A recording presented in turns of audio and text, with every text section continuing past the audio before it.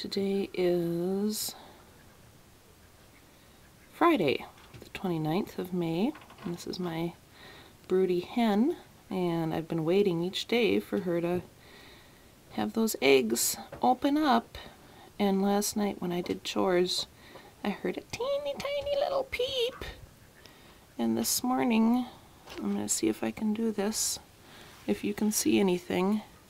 I saw a little fuzzy butt way under there.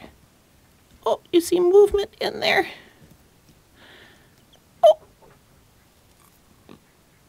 oh, there's a little baby. Oh my God, they're cute.